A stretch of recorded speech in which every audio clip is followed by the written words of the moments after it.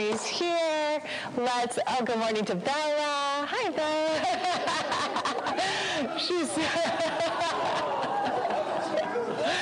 awake. I just passed the baby.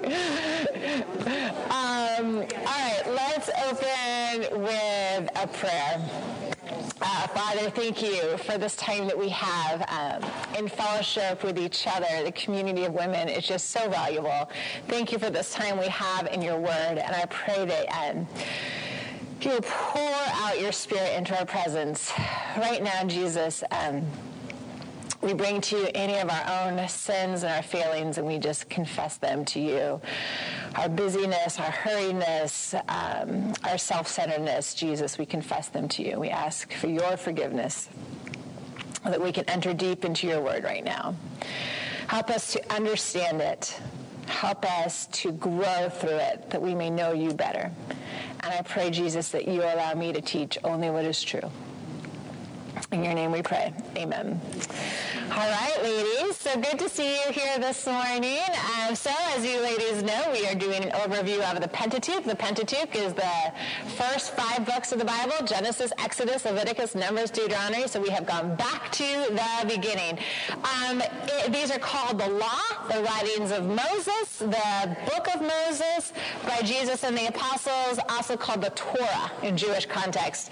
And I've asked the question, why do we study the Pentateuch? And ladies, you can answer this for me. We study the Pentateuch because it's about who? It's about Jesus. That's what he says. He tells his disciples that everything written about him in the law and the prophets and the writings of Moses must come true. And so we're studying the Pentateuch because it is about Jesus.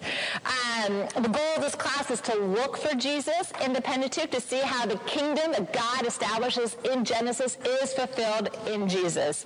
And so far in the class, we have looked at creation. We've asked, what does it mean to be image bearers of God? And ladies, you can answer this for me. It's 2 W's, right? Being image bearers of God gives us work. Yes, it gives us work, that we are called to work for God's will, to work for his glory, to carve beauty out of chaos, to carve order out of chaos. And then it gives us, what's the other W? It gives us worth. Exactly, that it gives us worth, that we have worth simply by being the image bearers of God.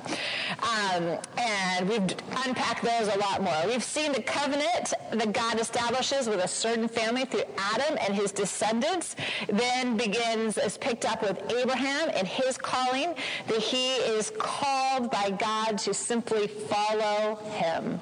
Follow him. That begins with that follow me call.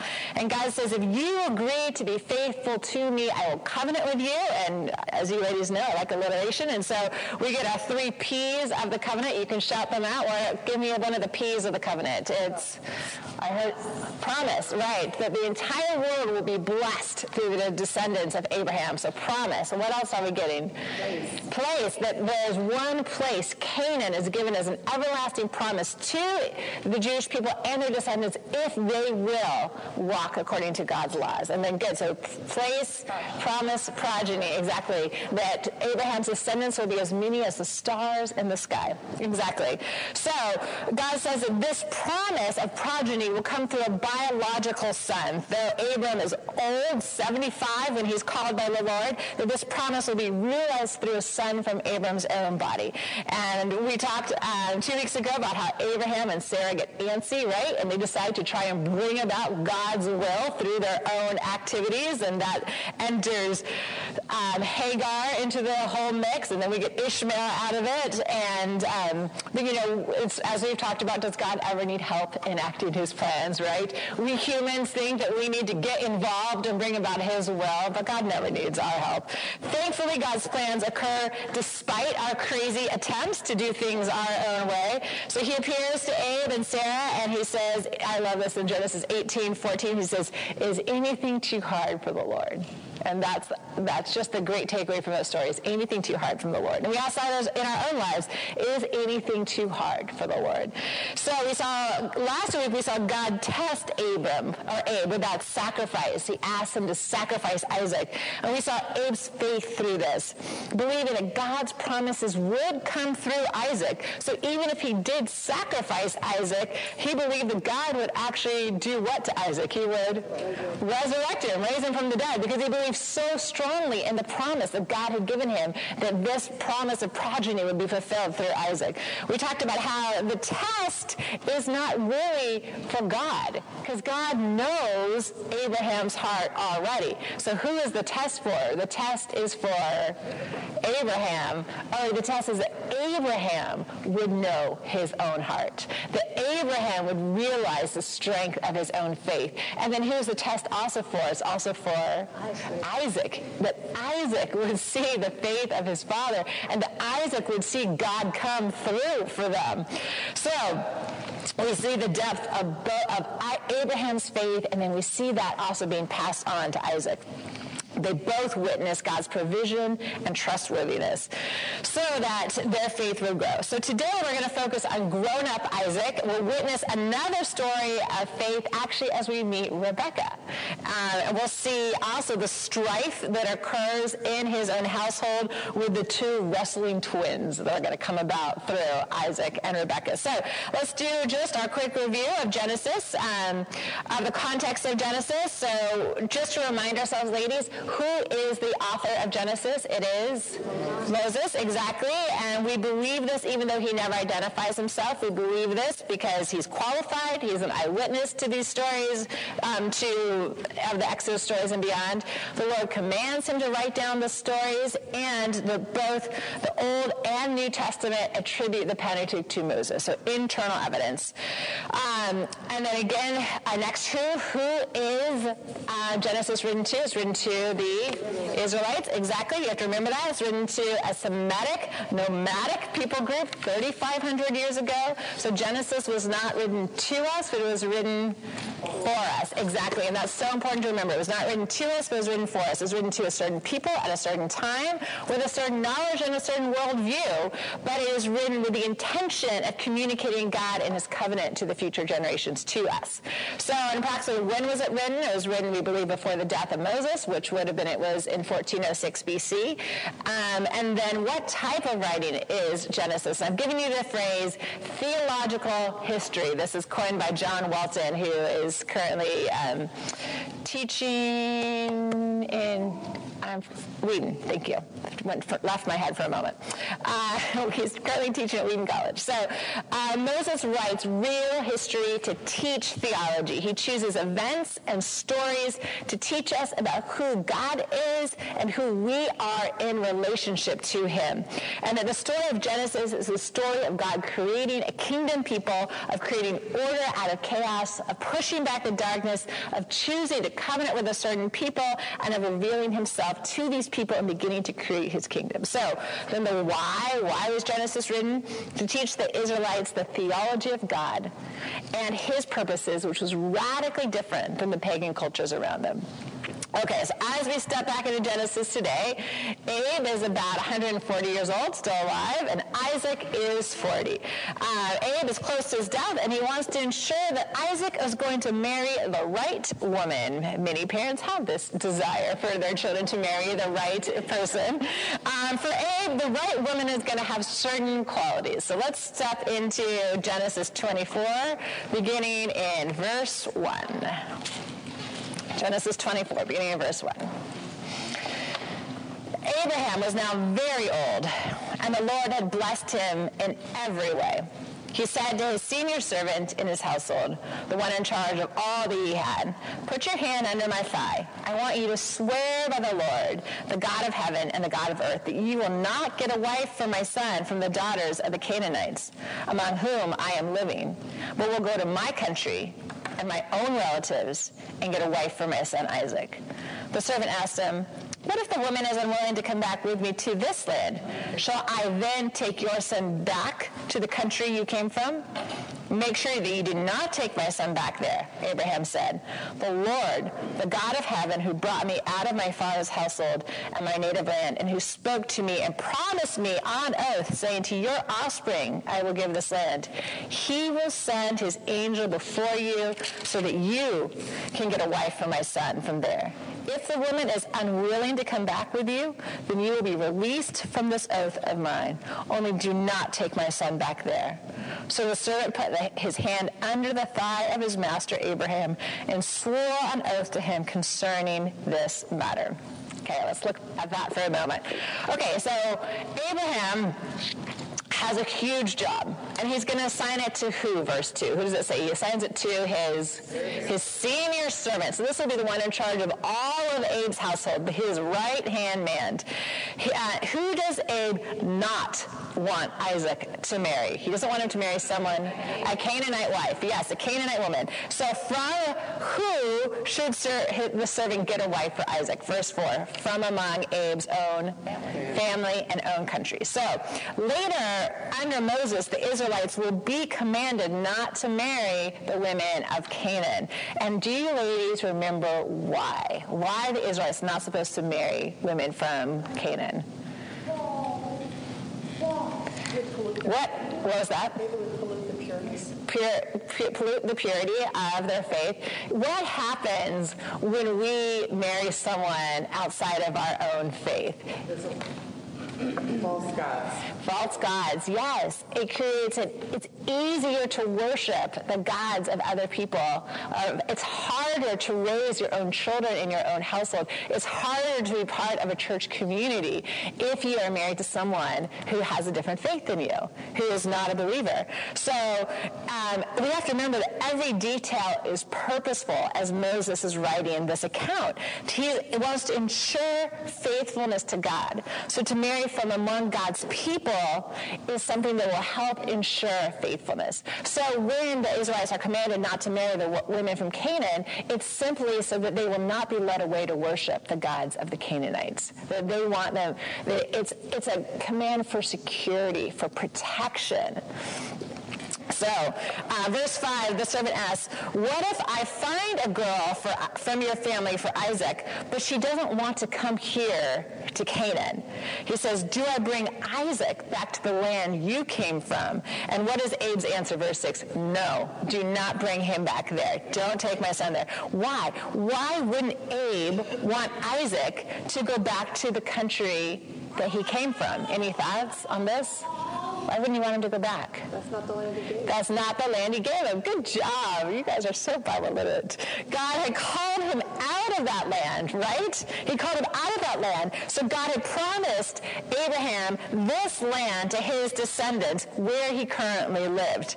So verse 8, if the woman won't return with the servant, what is the servant released from? He's released from his oath. Right, exactly. So from the oath. But Abe believes the plan will be successful.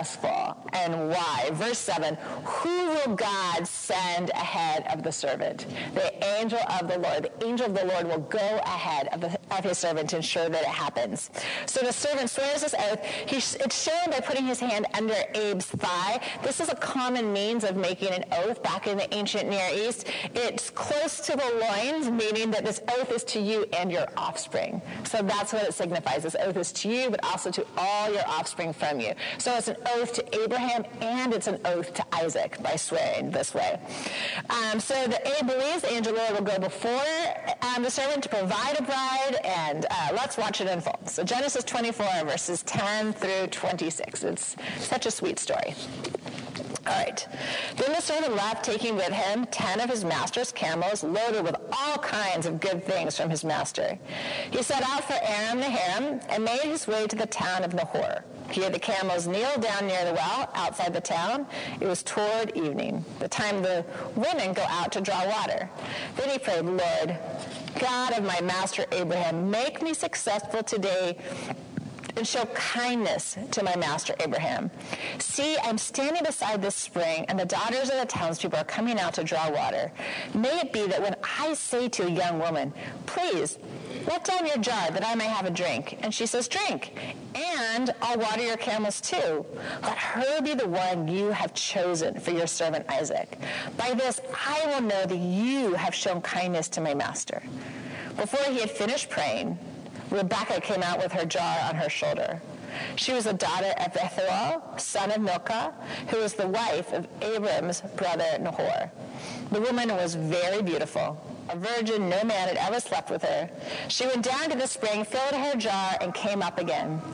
The servant hurried to meet her and said, please, give me a little water from your jar. Drink, my lord, she said, and quickly lowered the jar into her hands and gave him a drink. After she had given him a drink, she said, I'll draw water for your camels too, until they have enough to drink. So she quickly emptied her jar into the trough, ran back to the well to draw more water, and drew enough for all his camels. Without saying a word, the man watched her closely to learn whether or not the Lord had made his journey successful. When the camels had finished drinking, the man took out a gold nose ring weighing a beka and 2 gold bracelets weighing 10 shekels. Then he asked, whose daughter are you? Please tell me, is there room in your father's house for us to spend the night? She answered him, I am the daughter of Bethuel, the son of Milcah born to Nahor. And she added, we have plenty of straw and fodder, as well as room for you to spend the night.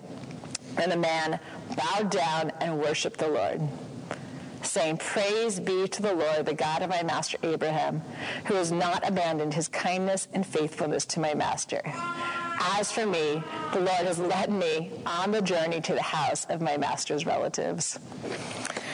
All right, so the servant heads to a place called Aram Naharaim, verse 10. He arrives where? What does it say? The town of Nahor. So who is Nahor? So get out your genealogy, ladies, and you can see. So Nahor is the brother of Abraham, the father of Bethuel, and the grandfather of Rebekah and Laban. Do you see how those all connect?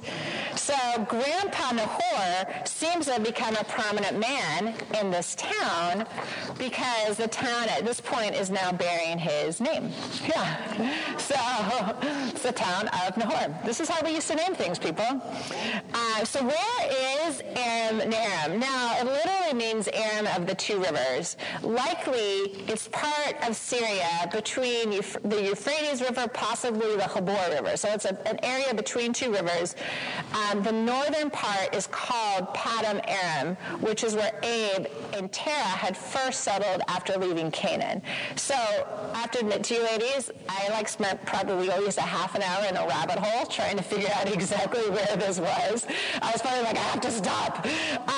Because some people place it really high on the map, like 3,300 miles away from Beersheba, which is where Jacob starts.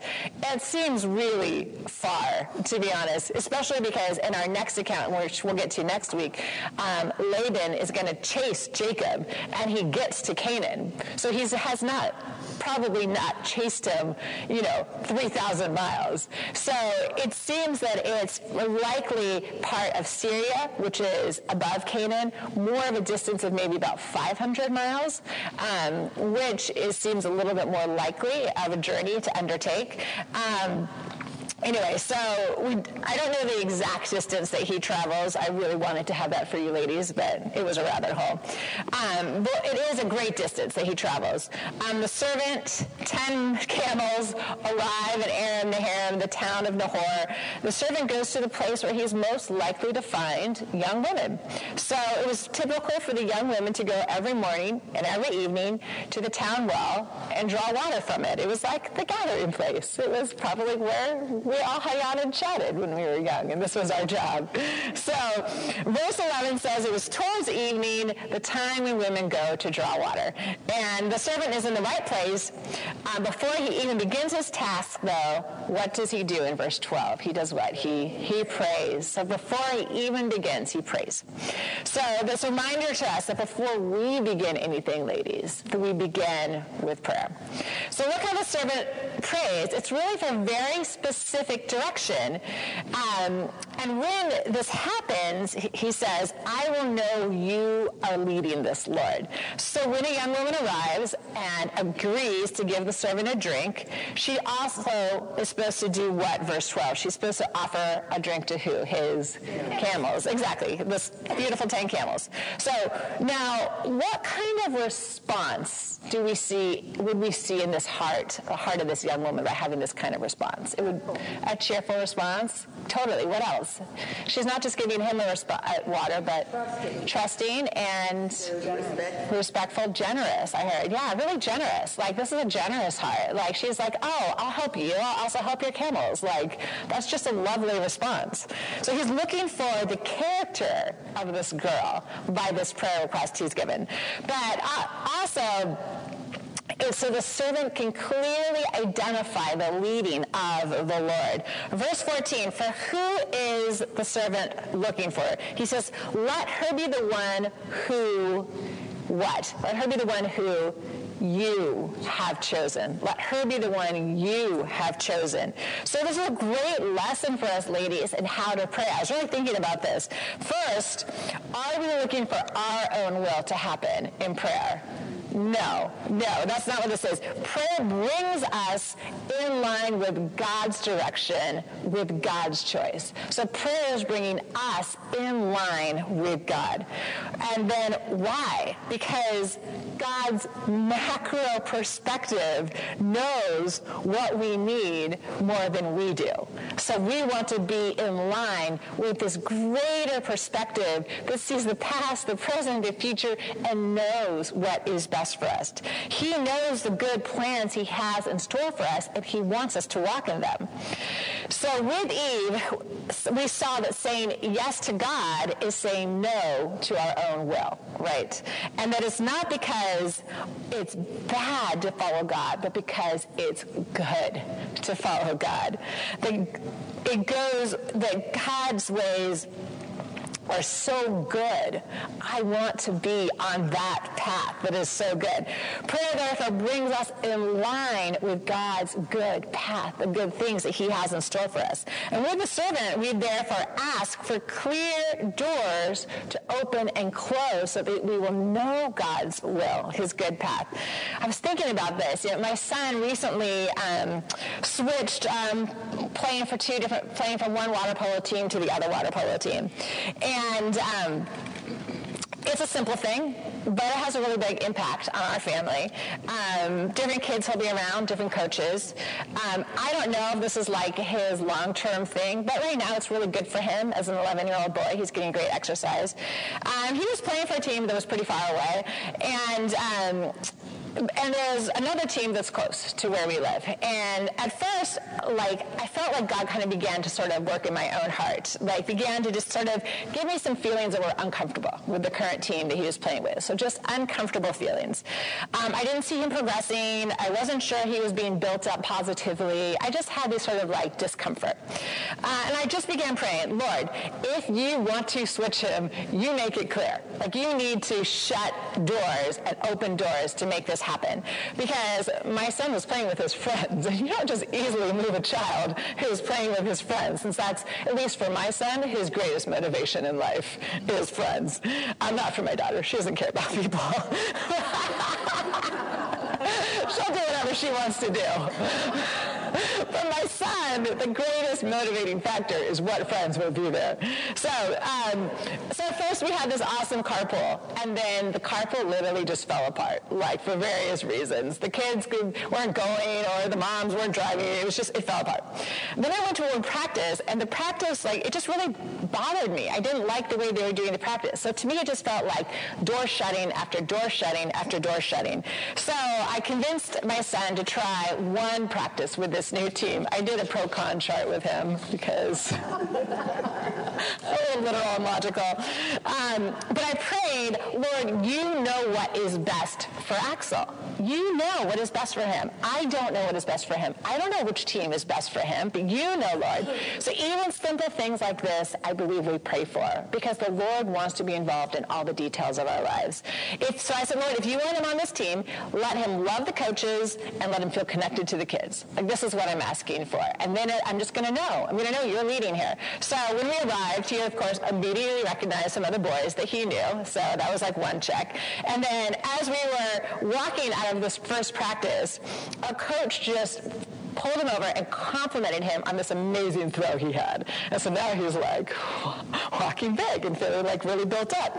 And as we talked later that night, he said, Mom, I'll stick with this new team. And which I was like super relieved for, because it is just simplifies our life. It's just so much closer. And it's just, and I try to make choices that simplify my life. That is one of my big things, not make it harder. Let's be as simple as possible. In many situations, I have prayed, Lord, if this is from you, let me feel a huge peace. Or Lord, if this is not from you, let me feel huge anxiety. Let me just constantly feel like this nervousness or insecurity about a choice. So, and my goal is to let my heart align with the heart of the Lord, that I would know his will, because I believe his will is best for our family, and I believe he cares about the details of our lives. So with the servant, we see him praying for clear direction so that he would know very clearly, is this who you have chosen, Lord, for Isaac? To place him in line with God's good path. So I love how verse 15 says, before the servant has finished his prayer, I love that, before the servant has even finished his prayer, what happens? Rebecca comes out. And that's just like this immediate prayer answer. So we learn Rebecca is a relative of Abraham's. She's his grandniece through Abraham's brother Nahor. We see Rebecca respond exactly as the servant had prayed for. I love how in verse 21, what does the servant simply do? He does what? He watches. He just kind of steps back and watches. He watches to see, is this the one the Lord has chosen? Will his journey be successful? So it all depends on the Lord. When he realizes Rebecca is the daughter of Abe's relative, verse 26, what is his response? What does he do? He bows down, he worships. When he realizes that this is the daughter of a relative, he worships. When we see the Lord answer our prayers for direction, what is our response? Our response is worship. It's thankfulness. The Creator God of the universe loves us so much. He cares about the details of our lives. He cares about who we are becoming. That's what he cares about most, who we are becoming. And our journey influences who we are becoming. Following this, Rebecca runs home, tells her mom and brother, Laban, everything. They run out, they greet the servant, they bring him home, they prepare a feast, and the servant says, I will not eat until I have told you why I am here. And he says, I serve Abraham, who has become wealthy and a respected man, and I've come looking for a wife for his son, born in his old age. So I'm kind of giving a little overview of the next section. We notice that Rebecca is Abe's grandniece. Isaac would be a peer with his uncle's granddaughter. Because remember that Abraham has Isaac in his old age, right? So we've kind of skipped a generation of the wife that would be the compatible age.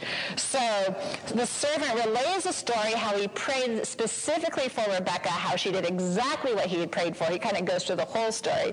And Rebecca's father, Bethuel and Laban, recognize God's hand in all these events. They agree that Rebecca should go and marry Isaac, but understandably, they don't want her to go right away. They ask that she will stay with them 10 more days. She's their daughter, their sister. They may never see her again. So like Abraham, who was called to leave his family and follow the Lord, Rebecca becomes the example of this next, here I am, send me kind of relationship. So I've skipped over some verses, but we're going to pick it up in chapter 21, verse 50. Laban and Bethuel answered, "This is from the Lord. We can say nothing to you one way or the other. Here is Rebekah. Take her and go and let her become the wife of your master's son, as the Lord has directed." When Abraham's servant heard what they said, he bowed down to the ground before the Lord. Then the servant brought out gold and silver jewelry and articles of clothing and gave them to Rebekah. He also gave costly gifts to her brother and her mother. Then he and the men who were with him ate and drank and spent the night there. When they got up the next morning, he said, "Send me on our way to my master." But her brother and her mother replied, "Let the young woman remain with us 10 days or so, then you may go." But he said to them, "Do not detain me. Now that the Lord has granted success to my journey, send me on my way so that I may go to my master." Then they said, "Let's call the young woman and ask her about it." So they called Rebekah and asked her, "Will you go with this man?" "I will go," she said. So they sent their sister Rebekah on her way, along with her nurse and Abraham's servant and his men, and they blessed Rebekah and said to her, "Our sister, may you increase to thousands upon thousands. May your offspring possess the cities of their enemies." Then Rebekah and her attendants got ready and mounted the camels and went back with the man. So the servant took Rebekah and left. So Rebekah must have been watching all of this unfold, watching this conversation. She heard the story of the servant. She saw that God had led him specifically to her, and how she had responded exactly as the servant had prayed for.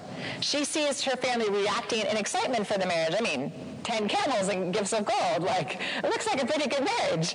But Rebekah has to leave the only home she's ever known, the only family she has ever known, simply because God said, "Go." I love how the debate begins between Rebekah and his family and the servant in verse 57, and they choose to resolve it by bringing in Rebekah. And likely they thought she would probably say, "No, let me stay 10 days or so." But surprisingly, they call her, they say, "Will you go with this man?" And she says, verse 58, she says, "I will go. I will go." So this is the heart the Lord wants from all of us, ladies. The "will you go" question and the answer, "I will go. I will go where you send me, Lord." She doesn't know where she's going. She's never met this new husband of hers. She's never been to this new land. But who is leading her, ladies? The Lord. The Lord is leading her. So who is Rebekah's trust in? Her trust is in the Lord. It's not in the camels or the gold. So when the Lord leads, he always provides, even if it's hard. Because the good path the Lord has for us is not always easy. Those of us who have been on this journey of faith long enough know that. His journey for me has been really, really hard at times during my faith walk. But what is the Lord most concerned about? As I mentioned earlier, he's concerned about who we are becoming. That's what he wants the most. He cares about our hearts and our willingness to trust him, our willingness to let him make us more and more into the image of Christ. Through our journeys, we are made more and more into the image of Christ. Maybe ladies remember, one day I mentioned a book by Jen Wilkin that I've been reading called In His Image, 10 Ways God Calls Us to Reflect His Character. And what she says, it just really struck me, she says, we often ask the wrong question in our faith journey. We often ask the question, "Lord, what should I do?" But God's will is for us to be made more and more into the image of Christ. So she says the better question is, "Lord, who should I be?" That's the question that we should be asking in our lives. Lord, who should I be?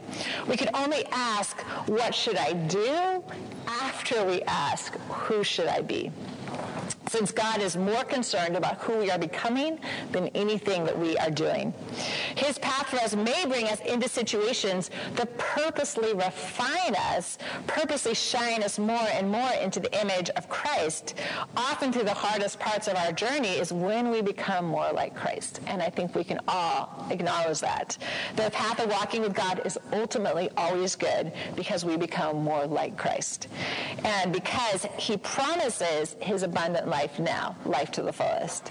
So we see a very sweet resolution to this story, Genesis 24, verses 52 through 57. Now Isaac had come from Beer-lahai-roi, and he was living in the Negev. He went to the field one evening to meditate, and as he was looking up, he saw camels approaching. Rebekah also looked up and saw Isaac. She got down from her camel and asked the servant, "Who is the man in the field coming to meet us?" "He is my master," the servant answered. So she took her veil and covered herself. Then the servant told Isaac all he had done. Isaac brought her into the tent of his mother Sarah, and he married Rebekah. So she became his wife, and he loved her. And Isaac was comforted after his mother's death. I love how Rebekah's act of faith does bring about great goodness. How does Isaac feel about Rebekah? Verse 67, it says he what? He loved her. That's such a sweet response. He loved her. The idea of bringing her into his tent is an act of marriage. In that day, any kind of sexual relationship was considered an act of marriage. So that's how a marriage was enacted, essentially. It was by a covenant and then through bringing her into his tent. So, okay, interesting fun fact from verse 62. Where is Isaac currently living? What does it say? He's living in Beer Lahai Roy, right? Do you see that? Okay, Beer Lahai Roy is a well. Does anyone, okay, I have to tell you, ladies, I did not remember. Does anyone remember who named this well? We've already read this in previous weeks. Okay. Oh my, you just killed it today. Yes. Yes. Okay, I didn't. But you're amazing. You did. Okay, so my commentary actually had to remind me. So Genesis 16, 13 through 14. Deb, you're amazing. Okay. Hagar. She gave this name to the Lord who spoke to her. "You are the Lord God who sees me." For she said, "I have now seen the one who sees me." That is why the well was called Beer Lahai Roy. It is still there between Kadesh and Bered. So this is really interesting because the God who saw Hagar is now the God who sees Isaac and provides a bride for him. It's also really interesting because Ishmael was not the rightful heir to Abraham, and Isaac was the rightful heir. So we see this, it's just an interesting connection of Isaac now sort of assuming this place, living in this location. So that's something that I would actually almost want to ponder and think about even more. So if you ladies come up with great connections, let me know. But I thought it was very interesting that this is the place that he's living right now. It's a place that Hagar had met the Lord in the desert, and then it had been sent back at that point. Okay, so after this passage, we return to Abraham to conclude his journey. It's short, and there's not many cultural nuances, so I'll just read the end of Abe. So Genesis 25, verses 1 through 11. So Sarah has died. Abraham had taken another wife whose name was Keturah. She bore him Zimran, Jokshan, Medan, Midian, Ishbak, and Shua. Jokshan was the father of Sheba and Dedan. The descendants of Dedan were the Asherites, the Latushites, and the Leomites. The sons of Midian were Ephah, Ephah, Hanok, Abida, and Helda. All these were the descendants of Keturah. So this is interesting. We don't really go into the story of Keturah, but Abraham does marry someone else after Sarah dies and has a ton of sons. So Abraham left everything he owned to Isaac. But while he was still living, he gave gifts to the sons of his concubines and sent them away from his son Isaac to the land of the east. Abraham lived 175 years. Then Abraham breathed his last and died at a good old age, an old man and full of years, and he was gathered to his people. His sons Isaac and Ishmael buried him. Notice Ishmael still on the scene.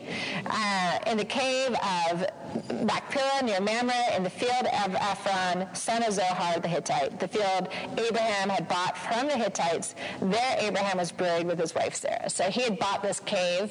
That's a portion of scripture we didn't go into detail on. He negotiated with the Hittites, bought this cave to bury Sarah, and so they bury him in the same place. After Abraham's death, God blessed his son Isaac, who had lived near Beer Lahai Roy. Okay, so we notice that Ishmael and Isaac both bury their father. The next verses give the lineage of Ishmael. We're going to kind of wash over them. Then we return to Isaac and the birth of the next generation of the covenant. So we'll move down to Genesis 25, beginning in verse 19. This is the account of the family line of Abraham's son Isaac. Abraham became the father of Isaac, and Isaac was 40 years old when he married Rebekah, daughter of Bethuel the Aramean from Paddan Aram, and sister of Laban the Aramean. Isaac prayed to the Lord on behalf of his wife because she was childless. The Lord answered his prayer, and his wife Rebekah became pregnant. The babies jostled each other within her, and she said, "Why is this happening to me?" So she went to inquire of the Lord. The Lord said to her, "Two nations are in your womb. Two people from within you will be separated. One people will be stronger than the other, and the older will serve the younger." When the time came for her to give birth, there were twin boys in her womb. The first to come out was red, and his whole body was like a hairy garment, so they named him Esau. After this, his brother came out with his hand grasping Esau's heel, so he was named Jacob. Isaac was 60 years old when Rebekah gave birth to them.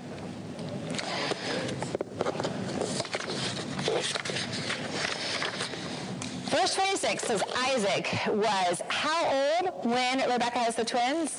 60, right? And remember, how old was he when he married Rebekah? 40. Good job, ladies. So for 20 years, Rebekah had been barren. She had been childless.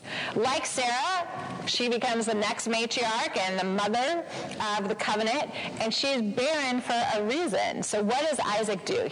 Verse 21, he prays on her behalf.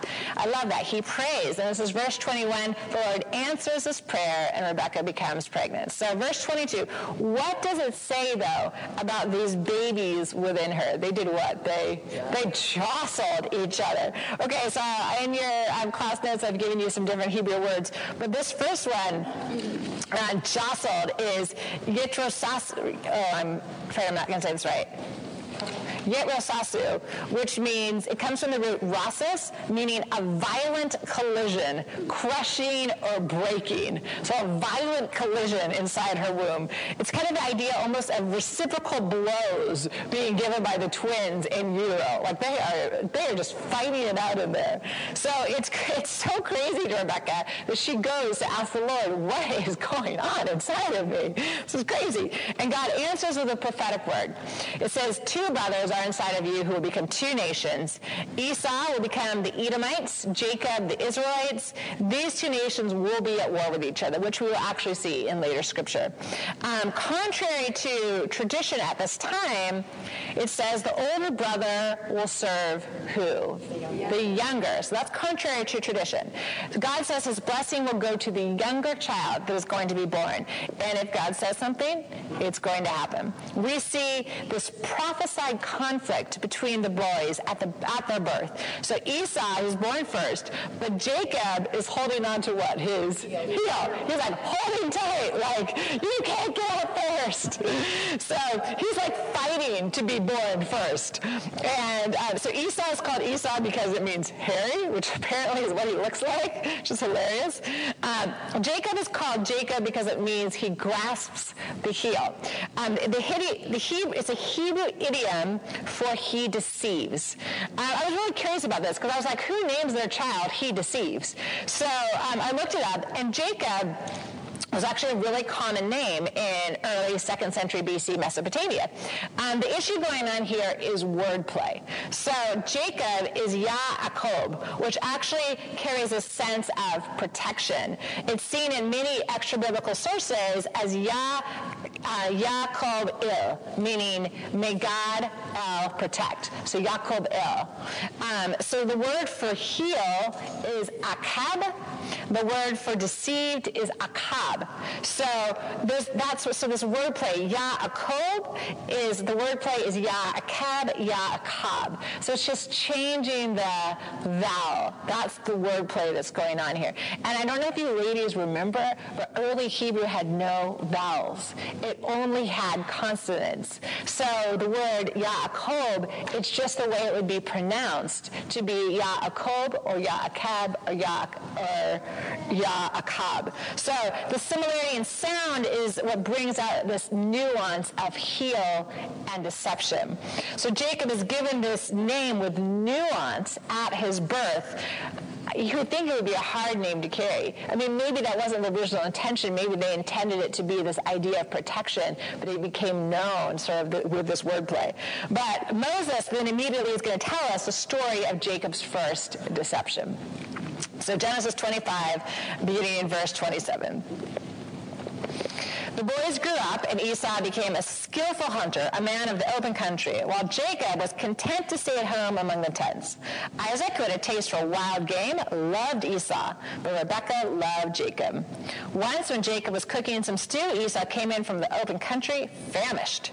He said to Jacob, "Quick, let me have some of that red stew." It literally means red stuff. "Give me some of that red stuff. I'm famished." That is why he was called Edom. Edom means red. And Jacob replied, "First, sell me your birthright." "What? I'm about to die," Esau said. "What good is the birthright to me?" But Jacob said, "Swear to me first." So he swore an oath to him, selling his birthright to Jacob. Then Jacob gave Esau some bread and some lentil stew. He ate and drank and then got up and left. So Esau despised his birthright. Okay, so Esau and Jacob are called boys, or na'ar. So anyone male up to about age of 17 is called a na'ar. So they would be young men, but merely like teenagers, most likely, for this showdown. Esau is called a hunter. He liked hanging in open country. The nuance of Hebrew is that he's kind of like being called a big brute. He's like a little uncivilized, but possibly tall and handsome as well. It's sort of this man of the outdoors.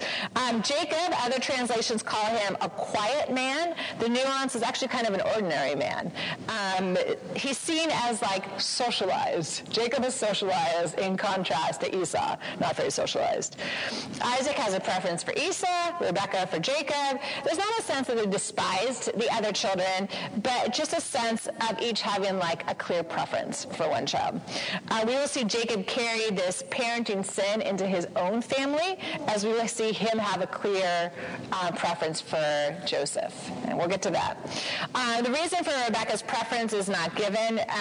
Isaac prefers Esau based on his belly because Esau brings home the bacon. Maybe Rebekah loves Jacob more because Isaac loves him less. I don't know. But it sets the stage for this strife. Esau the hunter comes home one day, unsuccessful, without any hunt that he's gathered, or he's got no game, essentially. Jacob is cooking a lentil stew, we're told, in verse 34.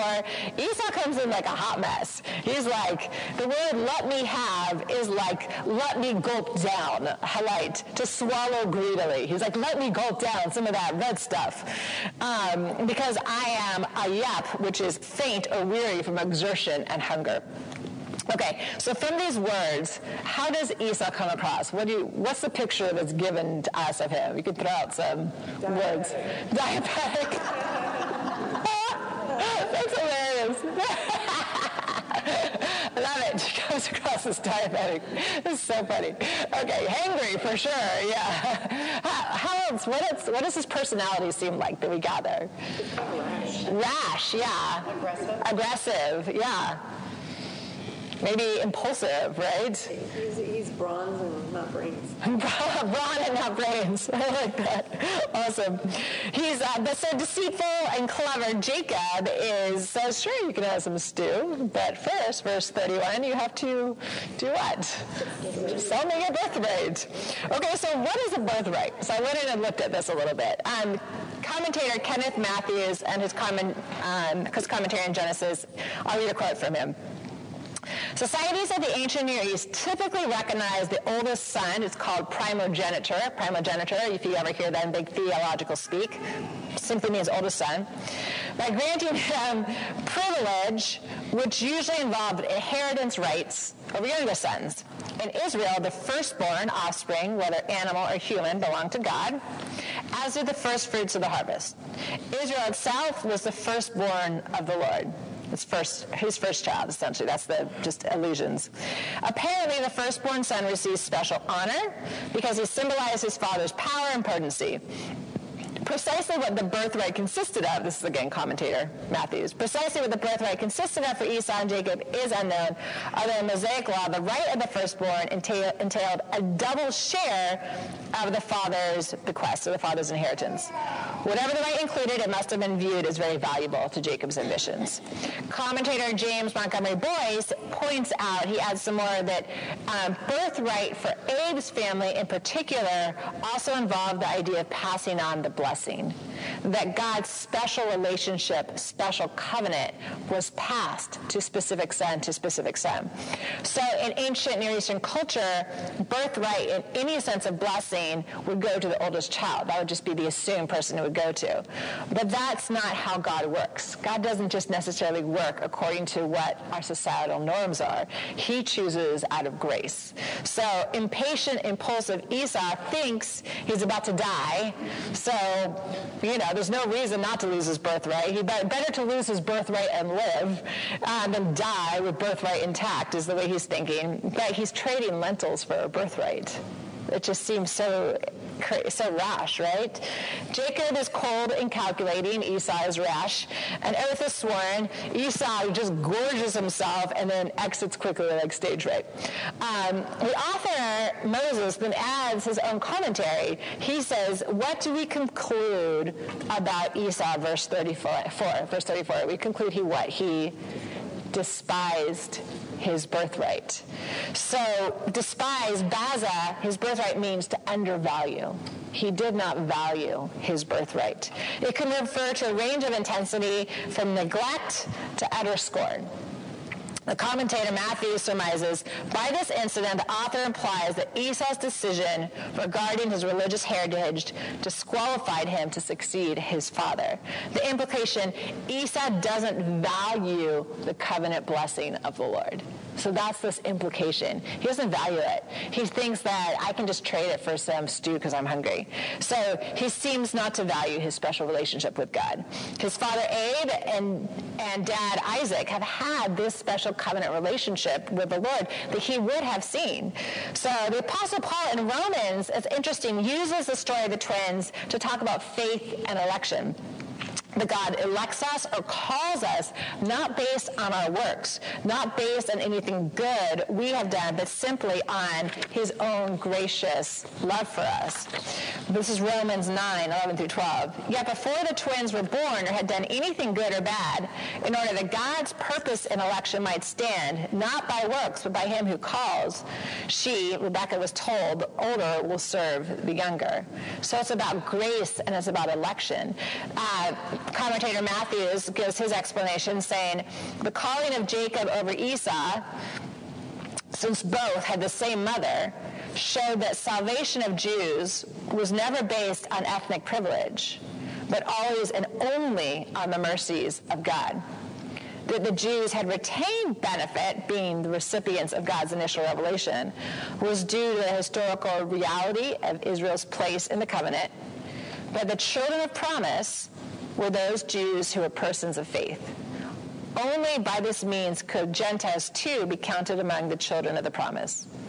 If it were not rooted in ethnic boundaries or personal good works, then on what basis are God's mercies bestowed? So if God's love for us is not based on what ethnic identity we come from, if it's not based on the good or bad things that we've done, then what is his mercy based on? It's just, and Paul's answer is divine purpose and calling.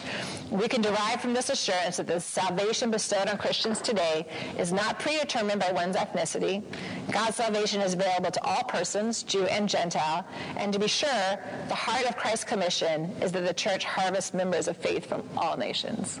So we see in them the sense of God's calling and election, not based on who your mom is, who your dad is. It's not based on the good or the bad things you've done, because the twins were called before they were even born. So they hadn't done anything good or bad. God simply desired, for some reason we don't know, that the blessing would go through son Jacob. So Esau doesn't value his covenant relationship with God. That's what is really being brought out by the sense of he despised his birthright. Jacob does value it, but his method for obtaining it is sinful scheming. He values it. He wants it. He realizes it's important to have this blessing from the Lord, but he decides to bring it about his own way. So If God says something will happen, it will happen. But he wants to do it his own way. So what should Jacob have done? What should he have done? Because the blessing was his. It was prophesied that it would be his. So what should he have done? Wait. He should have waited on the Lord. Waited for the Lord to bring it about in his own timing and his own way. So his desire was good. The problem was how he enacted it. If the Pentateuch is about Jesus, how does this account of Jacob and Esau point to Jesus? What do you ladies think? What do we learn about Jesus through the story of Jacob and Esau? Or what do we learn about ourselves? Well, his crucifixion was in time of the Lord. Say that again. The God determined when he was going to come. And about John the Baptist. Yeah, you're right. That God's timing is always perfect, and especially with Christ, that God determined the exact perfect time. You know, that is such a great answer. And when we did some of our New Testament series, we even talked about that, about how Jesus came at the absolute perfect time, because before that, there was no time in history that his message of salvation could have been spread across the entire empire, the Roman Empire before then. There's no time in history. It was, well, now you got me on a side note, but it was Koine Greek. They had the first time in history that everyone spoke the same language. They had roads that went throughout the entire Roman Empire, and so that people could travel safely. There was one empire so that there was safety. You didn't run into civil wars everywhere. We had written scrolls so they could write letters. It's just amazing how exactly at the appointed time. So that was a great comment, that God's plan happens at the appointed time. That's beautiful. What do we learn about grace and works through Esau and Jacob? How are we saved? Grace. We're not saved by works. We're not saved by anything good we've done. Jacob is not saved because he does everything right. He clearly doesn't. He has good intentions, but he brings it about the wrong way. So God's love for us is based on his mercy, not on anything that we have done. When you said that Jacob should have done it a different way, it reminds me of, Boaz, what's her name? Ruth. They kind of tricked. And then also the prostitute Rahab. She let the guys down, she lied. So I think it's kind of an interaction of getting things done. I mean, they weren't called bad in the Bible. That's, they did this, but they shouldn't have. I mean, maybe it was God's will that he tricked his. I mean, I'm just saying, it could be. God does use us despite all of our foibles. It's interesting you brought up Rahab, because one of the commentators I was reading was actually commenting and saying that in their perspective it was a different situation because she was protecting them from the spies from death. She wasn't sort of scheming to bring this sort of situation about. But it is interesting, you're right, because in that situation, lying seems to have been the right choice. It's a great thing, like even would be a great discussion point at your table is like, are there times where we lie? Or a believer yet? Was Rebecca a believer? That's the question. Rebecca was, but Rahab wasn't. Rahab wasn't a believer. That's a good. So she kind of falls outside of those rules because they weren't meant for her until she became a believer. It's a good observation. Let's return to that conversation. So, ladies, included in our text today was Genesis 27, which is the account of the stolen blessing. And I'm not going to go into that too much because I know you ladies probably know that story. I might start with a little bit next week. But really, the whole idea is that Isaac is getting older, and he decides to pass on the blessing of the Lord before he dies. He chooses Esau to pass the blessing to. Now, is Isaac supposed to pass the blessing to Esau? No, he's been told that the blessing goes to Isaac. So why? And so Rebecca knows the blessing should go to Jacob. To Jacob, and she schemes to ensure it's passed on. It's the exact same situation. So Jacob willingly participates in this scheme. And again, what are they showing? They're showing that they don't trust in the Lord to bring things about in his way, in his timing. So Rebecca and Jacob do succeed in tricking Isaac, and the blessing is passed to Jacob. The saddest part of this story is when Esau later comes in, Isaac realizes he's been fooled, and Esau says, don't you have a blessing for me too? Bless me, Father. It's like the saddest line in that. So Isaac sins by not blessing the son the Lord has chosen. And it's interesting, one person I was reading was saying, and notice how he even does it in secret. He's like, I'm just going to secretively bless Esau. Most of the time when blessings and birthrights were passed on, it was like this really big feast. It was a very public celebration, but he does it privately. And then Rebecca and Jacob, they intervene. So it's interesting that commentator Boyce mentions, I thought this was so great, he says, anytime we sin to seemingly expand the work of the Lord, it's still sin. Anytime that we sin, even if we think we're bringing about God's will, even if we think we're doing his work, it's still sin. So you ladies can read that story on your own time, and I'll decide if I go into it a little bit. I know it's a story you ladies probably know. And if you have any questions, we can talk about it too. But then pretty much what we'll pick up next week is that Isaac realizes Esau is now out for him, even I get the names confused.